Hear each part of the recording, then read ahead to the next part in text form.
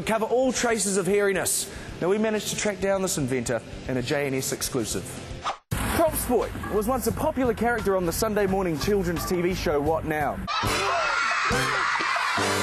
For years he entertained the nation's youth with his irreverent language and left-of-centre antics. One thing Props Boy became synonymous for was his bucket hat with the built-in visual system. Unfortunately, his dream of making this hat a fashion craze never quite took off, and Props Boy faded into children's television history. We've managed to track down the elusive Props Boy for an exclusive interview to discuss the ups and downs of pioneering a New Zealand fashion trend. He's fucking rolling, mate. Check this out. Hello. Hi, I was just after Props Boy. Is he here? How are you, mate? All right? Yeah? You all right? Good to see you, mate. Wow, is this your bar? It's my bar, my birthday. Hi, ladies. Oh, well, you do too, sort of. Yeah. Sort of. Look at that. Tana Umaga, yeah. Yeah, that's a good photo. Hey, do you want to drink? Listen, no, I'm fine. Come on, let's go. All right.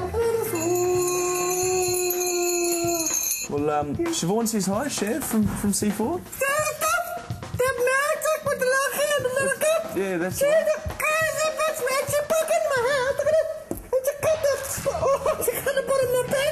I was wondering where she got those from.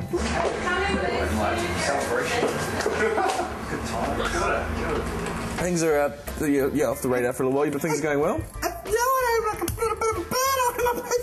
I can look out there. No, that's not fine to have a burn. Just sort of married, yeah. No, thank you though. Thanks for the opportunity. The hat craze didn't quite take off commercially, I guess. It's a bit weird looking though, isn't it? Sort of the visor. Hey, you want a hat? No, I don't want. I want a hat.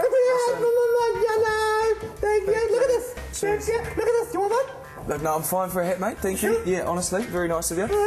So after the hat sort of flopped, where did that take you in life? Well, mainly been exported, but then I came across these bad boys.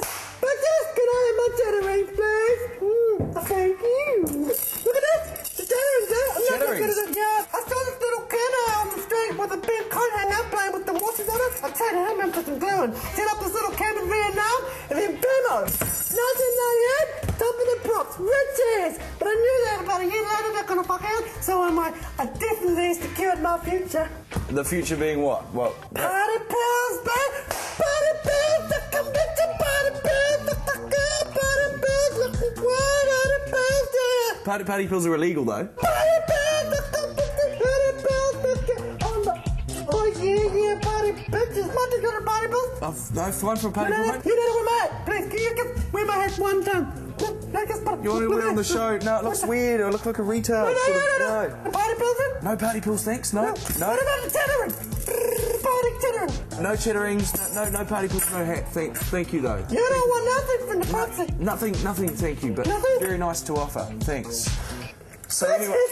Yeah, get the fuck, bitches, get this motherfucker out of my bar. Get out. Look it up.